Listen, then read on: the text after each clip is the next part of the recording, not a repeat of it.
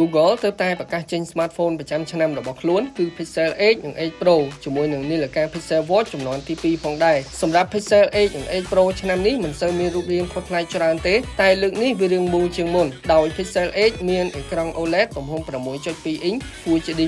លើកនេះវាមានល្បឿន refresh rate 120Hz ដោយ Model Pro ដែរនិងមានកម្រិតពន្លឺខ្ពស់ជាងមុនដល់2000 nit ចំណែក Pixel 8 Pro មានអេក្រង់ LTPO OLED ទំហំ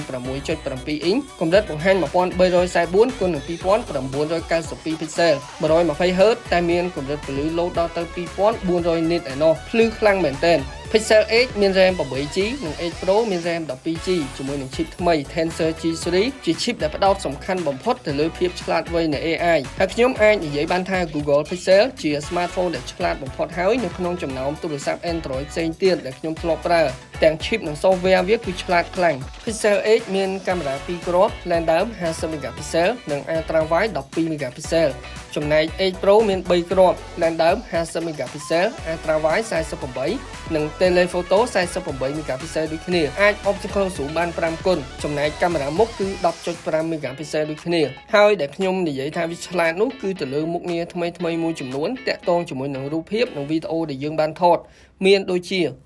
Magic Editor អាចឲ្យយើង select លើរូបមនុស្សហើយទាញអូសទៅដាក់ខាងណាក៏បានដែរនៅលើរូបថតរបស់យើងវាដំណើរការដូចវេទមន្តអញ្ចឹងមិនបាច់ប្រើ Photoshop កាត់តទេប្រើតែម្រាមដៃទាញអូសចុះឡើងក៏បានដែរ Magic Eraser មុខងារនឹងយើងដឹងហើយគឺយើងអាចលុប object អ្វីមួយចេញពីរូបថតរបស់យើងបានហើយវាកាន់តែធ្វើបានល្អជាងមុនដោយលុបចេញមើលសឹងតែមិនដឹងនោះទេមុខងារ Best Take ជាមុខងារពិសេសមួយសម្រាប់ការថតរូបជុំគ្នានៅពេលដែលយើងថតរូបជុំគ្នាច្រើនជាទូទៅយើងតែងចុចថត3បំពោះទុកព្រោះពេលខ្លះអាចនឹងមានអ្នកបិទភ្នែកឬមានអ្នកខ្លះគាត់អត់បានញញឹមអីចឹងទៅវាអត់ស្អាតអញ្ចឹងសម្រាប់មុខងារ Best Take នេះ Google វា detect ដឹងថាយើងថតរូបមនុស្សជុំគ្នាវានឹងចាប់រូបភាព burst photo ច្រើនសន្លឹកច្របាច់បញ្ចូលគ្នាចេញជារូបភាពតែមួយដែលអនុញ្ញាតឲ្យយើងចុចលើមុខនរណាម្នាក់នៅក្នុងរូបនោះកែឲ្យញញឹមឬឲ្យបើកភ្នែកវិញជាដើមដោយមិនបាច់ហត់ត្រូវថតសារឡើងវិញទេមានន័យថានៅពេលដែលយើងថតរូបជុំគ្នាមុខអ្នកខ្លះមុនពេលចុចថតគឺគាត់បើកភ្នែកធម្មតាទេតែស្រាប់តែពេលចុចថតក្រឹបគាត់ក៏ព្រិចភ្នែកធ្វើឲ្យរូបចេញមកឃើញបិទភ្នែកជាដើមអញ្ចឹងតាមខ្ញុំគិតមើលមុខងារ Best Take នេះវាចាប់យកសកម្មភាពច្រើនសន្លឹកក្នុងពេលតែមួយហើយស្ទរទុកនៅក្នុងរូបភាពនោះអញ្ចឹងក្រោយពេលថតរួចយើងអាចចូលទៅកែទឹកមុខនរណាម្នាក់ដែលបិទភ្នែក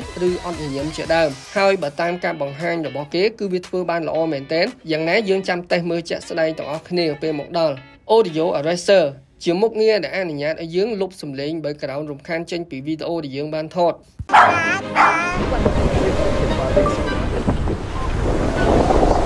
Will you marry me? We miss you so much. We miss you.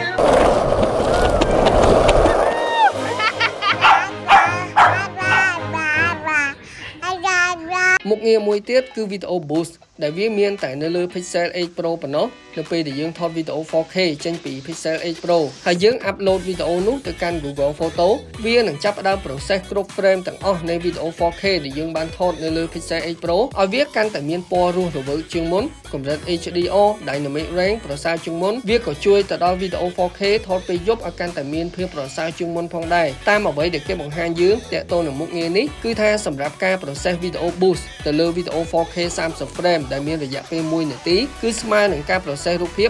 1800 សន្លឹកអញ្ចឹងនៅពេលដែលយើង upload វីដេអូ 4K ដែលយើងបានថតទៅកាន់ Google Photo វាចំណាយពេលយូរគួរសមដើម្បីធ្វើការ process ពេល process ចប់វានឹង load notification ប្រាប់យើងហើយយើងអាចចូលទៅមើលវីដេអូនោះនៅក្នុង Google Photo បានដោយសារមុខងារនេះវាថ្មីអញ្ចឹង Google ប្រហែលជាមិនទាន់ហ៊ានដាក់ឲ្យប្រើនៅលើទូរស័ព្ទ Pixel ផ្សេងទេអាចថាគេចាំមើល feedback សិនអញ្ចឹងឥឡូវនេះវាមានតែនៅលើ Pixel 8 Pro ប៉ុណ្ណោះតែក៏មិនមែនមកជាប់នៅក្នុងម៉ាស៊ីនស្រាប់ដែរដែលគេនឹងបញ្ចេញឲ្យប្រើនៅពេលឆាប់ៗខាងមុខនេះហើយសម្រាប់ Pixel 8 Pro លើកនេះវាមាន temperature sensor ដែលជា sensor សម្រាប់វាស់សីតុណ្ហភាពវត្ថុផ្សេងៗដែលយើងគ្រាន់តែដាក់ក្នុងទូរស័ព្ទយើងក្បែរវត្ថុនោះវាអត់ទាន់អាចយកមកវាស់សីតុណ្ហភាពលើរាងកាយមនុស្សទេដោយវាត្រូវការការបញ្ជាក់និងអនុញ្ញាតត្រឹមត្រូវពីខាង FDA សិនទើបអាចដាក់ឲ្យយើងប្រើបានសង្ឃឹមថាវានឹងមាននៅក្នុងកំណែ update ឆ្នាំក្រោយចុះវានៅមានមុខងារឆ្លាតវៃច្រើនទៀតដែលខ្ញុំអត់អាចរៀបរាប់នៅក្នុងវីដេអូនេះអស់ទេចាំមើលពេលបានវាមកតេស្តប្រើនៅក្នុងដៃខ្ញុំនឹងបង្ហាញអ្នកទាំងអស់គ្នានៅក្នុងវីដេអូក្រោយ